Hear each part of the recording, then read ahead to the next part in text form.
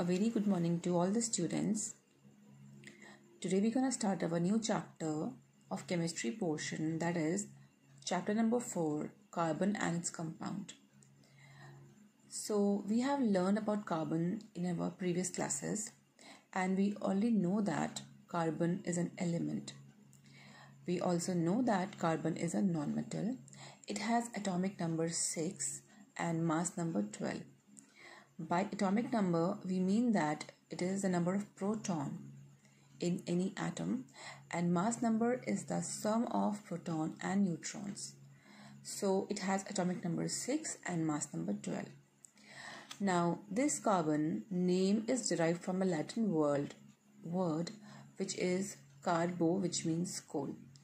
Since it has atomic number 6, so its electronic configuration is 2 and 4, because in the K shell the maximum number of electrons is 2 and in the L shell it's 8, but here it has only 6 electrons, so the outermost shell just has 4 electrons. So this 4 electron in the outermost shell gives it a unique property that we will be covering today in our today's lecture. Now since the carbon is a versatile element, it means that carbon forms all the bases of all the living organisms and many things which we use around. So the carbon is found in all the living things, in all the plants and animals, and everything is made up of carbon based compounds. So we call them organic compounds, and a large number of things which we use in our daily life are also made up of carbon compounds. So we can also check the presence of carbon in any material, we see all the carbon compounds, like we see in the air it's present in the form of carbon dioxide, in the earth it is present in the form of fossil fuels and many other forms. So carbon is in everywhere, and everyday daily life uses the carbon compounds. So carbon is a versatile element which is almost there in every single thing, in living and in also non-living things. So how do carbon possess all these properties? So because these important properties of carbon are which we will be learning today. So this is carbon forms covalent bond. Since carbon has 4 electrons in its outermost shell, okay, so every single atom wants to become stable. They wants to be like the noble gases. They wants to have the configuration of noble gases. So in order to get the configuration of the nearest noble gas, so they just try to complete the octet structure to become stable. So carbon also wants to become stable. So what if it would like to have 4 electrons? So just imagine if carbon takes 4 electrons, or it gains 4 electrons. So if it will gain 4 electrons, it will acquire a negative charge. It will acquire a negative charge. It will become a negative ion. Also we can call it anion, because a negative ion is called as anion. So when it will gain 4 electrons, it will become carbon 4 negative. But say in the nucleus there are only 6 protons. Okay, 6 carbon atom. In the nucleus it's 6 proton, and here it's 2 electrons here and 4 electrons here. Imagine if it acquires 4 more electrons. So now the atom will not be stable, because it has 6 protons in the center, which will have 6 positive charge, and it will have 8 negative charge. Okay, because 8 electrons and then 2 more, 10. So this nucleus will not be able to hold too much of 4 extra electrons, that too much of negative charge, and it will not be stable, it will not survive. Okay, so too much of negative charge, it's not possible to hold for an atom, to hold for an nucleus. So 6 proton versus 10 electron, it's not okay. So it cannot accommodate 4 extra electrons in its outermost shell. So, okay, so we will leave this theory. So it is not possible to get 4 negative electrons. So it will try to lose its 4 electron. Say if it loses its 4 electrons from here, since the nucleus has a positive charge, so this positive charge will not allow these 4 electrons to move out. So it is not easy for these 4 electrons to move because the 6 proton will also hold them. So, and it will not be able to hold just 2 electrons. So again, it's not possible. So that is why for carbon, losing and gaining electron, it's not possible. So it cannot form either a positive ion nor a negative ion. So it cannot form anion or cation, both ways. So to overcome this problem, carbon forms covalent bond. Okay, so carbon forms covalent bond, which gives it a very unique property. So the covalent compounds of carbon, so it combines with hydrogen and many other elements, which give rises to many important compounds which are very useful in our daily life and which we see in our daily life. So by adding hydrogen, the compounds are called as hydrocarbons, and hydrocarbons are many versatile things. So it is the base of the organic chemistry because it forms then many other things, carbon compounds, then double bond, triple bond, and so on, which we'll be learning later. So this actually, what is the covalent bond? So the covalent bond is actually the chemical bond which is formed by an equal contribution of or mutual sharing of electrons between the two atoms actually. And in that both the atoms get their octet complete. So both the atoms get the electrons which they wanted, and they don't even transfer the electron, they just share the electron. It's called covalent bonding, which we'll be learning in our next lecture. So today it's just an introductory topic of the chapter. Okay, now this covalent bond, it is not because it's not possible to remove 4 electrons from the carbon atom, and neither it's possible to add 4 electrons. So to achieve the stability, it forms covalent bond. That means it combines with other elements and it shares its electrons. Okay, so it neither donate nor accept, but it share with the other elements, because other elements also have the same property. Many other elements like hydrogen can also share the electrons, and then there are many more, oxygen also along with the hydrogen. So another unique property of carbon is that it's a tetravalent. That means this carbon atom has 4 electrons. So because of the 4 electron in its outermost shell, it has the valency 4. Okay, so because it combines with all 4 electrons, so the combining capacity of any electron of any atom is called as its valency. So because it combines with 4 electrons, so it is called as its valency. So carbon has valency 4, that's why we call it a tetravalent.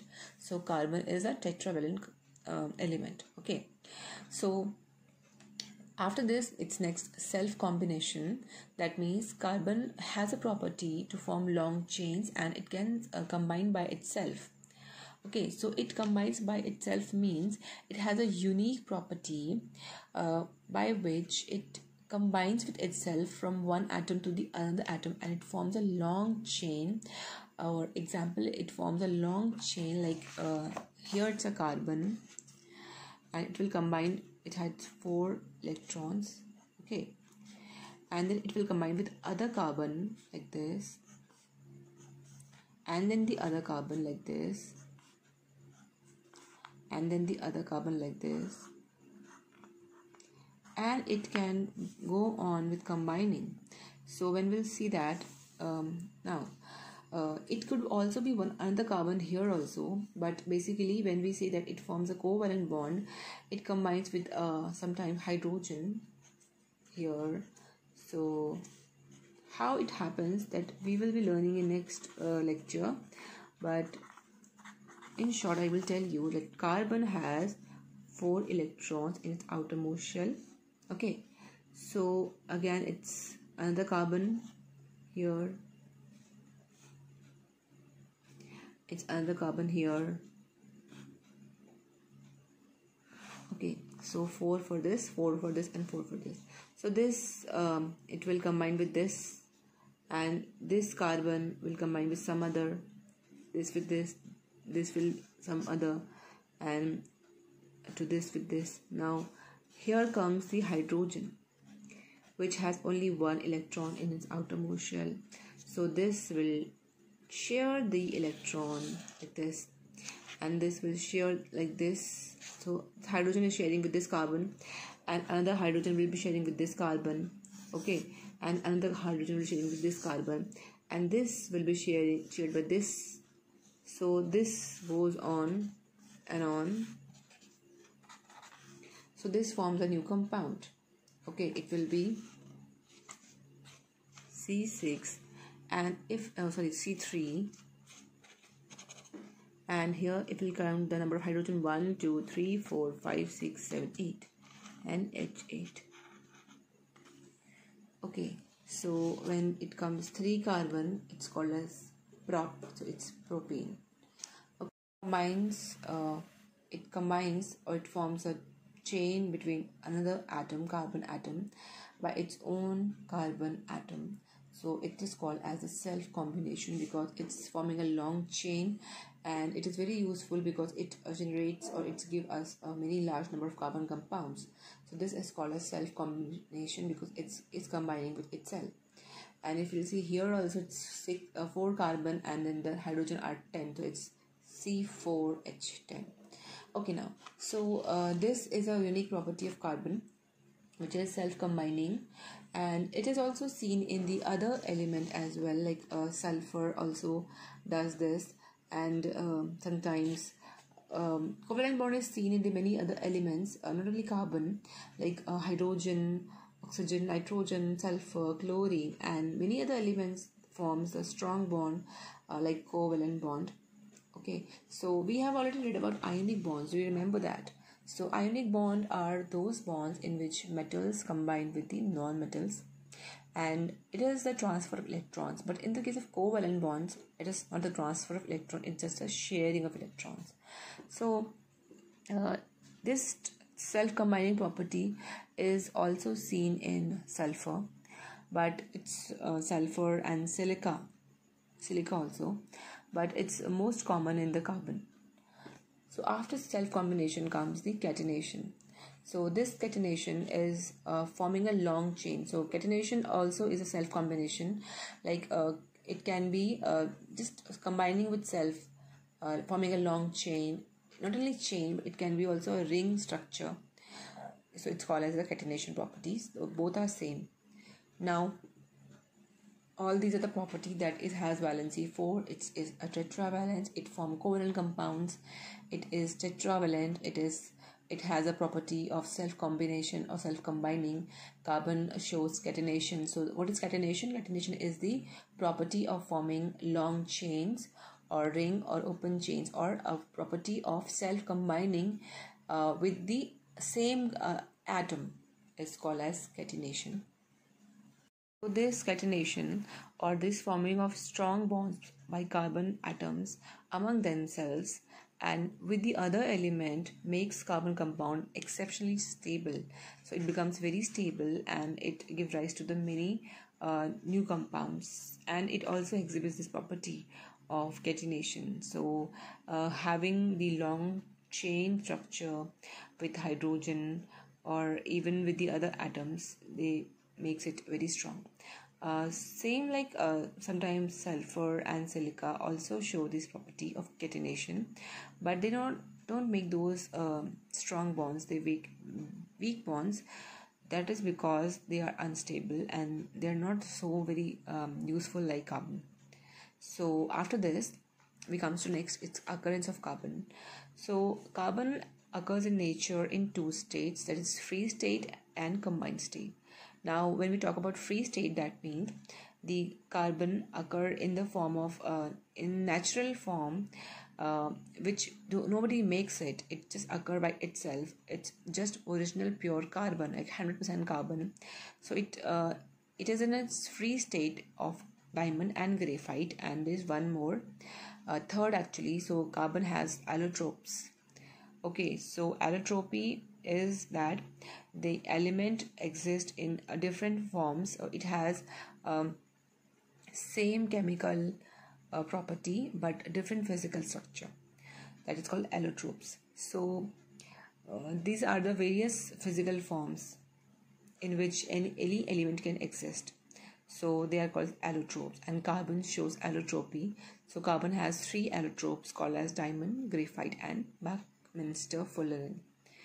Now, after this, combined state. Combined state occur in nature in the form of compounds such as carbon dioxide. It is a compound because it is mixture of carbon and oxygen. Then carbonates like limestones, marbles, chalk, etc. Fossil fuels like coal, petroleum, natural gases, and then organic compounds like carbohydrates, fats, protein, and so on, wood, cotton, and many more. So these are the occurrence of carbon in the nature. After that, we moves to the allotropes of carbon. Now we have read that carbon has 3 allotropes, which is diamond, graphite, and Buckminster fullerene. Now allotropy is a property of occurring any element in different physical forms, but they have the same chemical property. Here we have read that diamond is very hard and graphite is soft, but both are the form of carbon.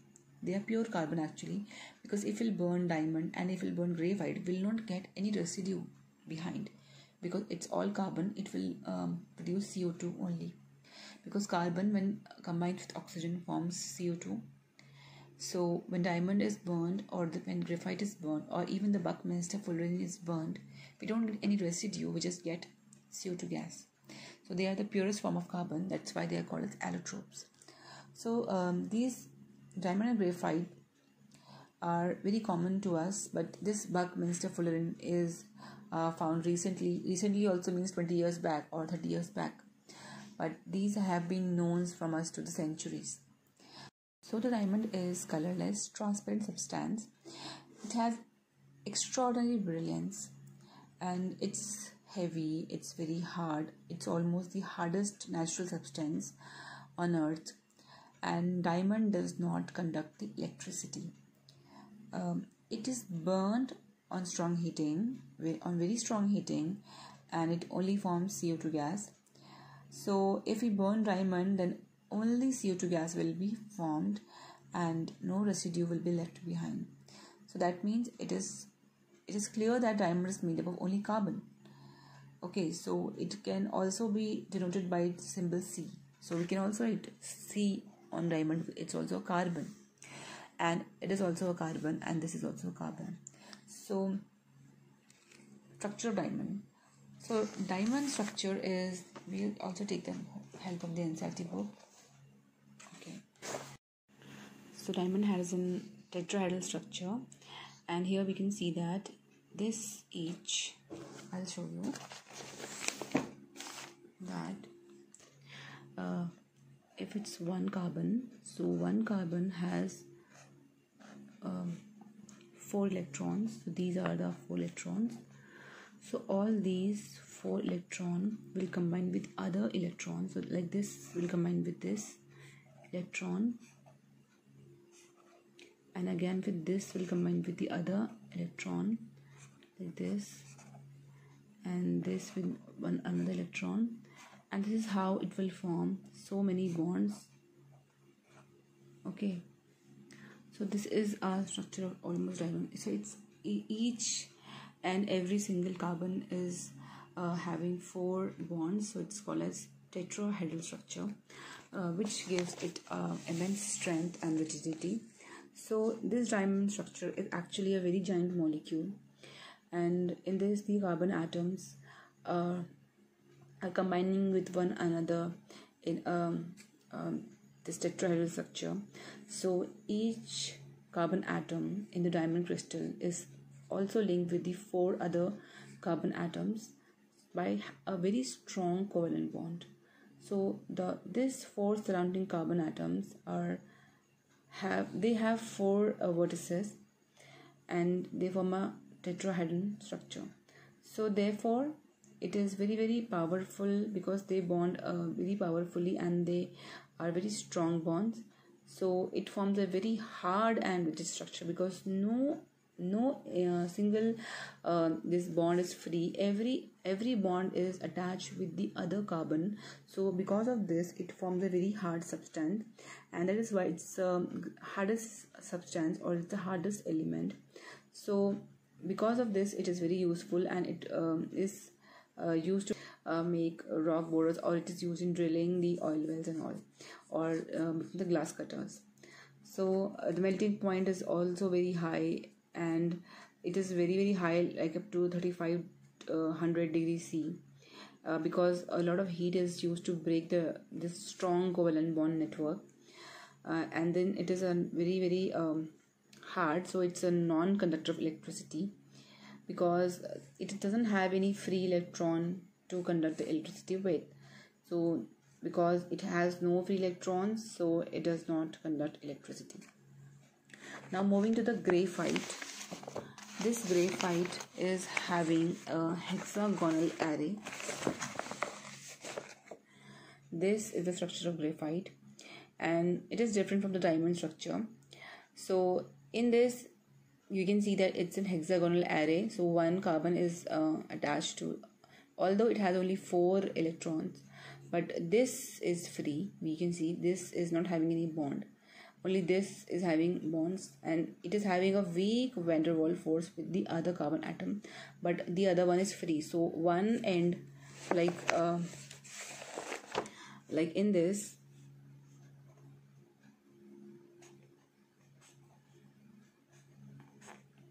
this is the structure of graphite as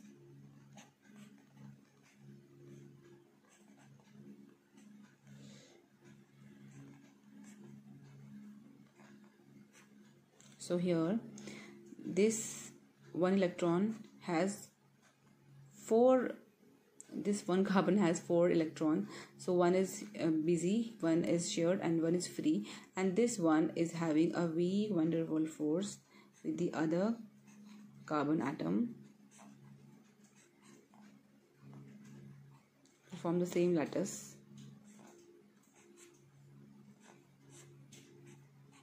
So because of these weak van der Waals forces, it does not hold it properly, and it has free electrons. Each and every single atom has one free electron. So these free electrons conduct the electricity first, and this graphite layer is joined with 3 other carbon atoms. Although it has a very strong covalent bond, they form a flat hexagonal ring, and the different layers of carbon in the graphite are very far apart from each other, so they don't have any covalent bond in this area. So they have a weak van der Waals force. Because of that also, it is very easy to cut, and they act like a sheet. Graphite is very soft substance, so that is why it is used as a dry lubricant in the machine parts, and it is a very good conductor of electricity because it has 1 loose electrons. So because it has presence of 1 free electron, so it conducts the electricity. So we are having a very uses of diamonds and graphite because of their different structure. So but the chemical properties are same. And this Buckminster fullerene is a ball-like structure. In this, that is C60, because every carbon is attached with the it's a 60 carbon bonds. It's a ball-like structure, and it is also allotrope of carbon, and this is a cluster of 60 carbon atoms joined together to form a spherical molecule. And since there are 60 carbon atoms in a molecule, so Buckminster fullerene, so it's also called as C60, and it is a round football shape. So in this, the molecules are arranged in an interlocking hexagonal and some pentagons. Also you can see here pentagonal rings of carbon atoms. So this is all, it's just come like this. So the important is diamond and graphite, that why do they don't conduct electricity, and why do graphite conduct electricity? Because of the because diamond do not have any free electron and graphite has a free electron. So this is for your today's lecture. So in the next we'll be learning about covalent bonds. So till then, do the question answers and study hard. Thank you.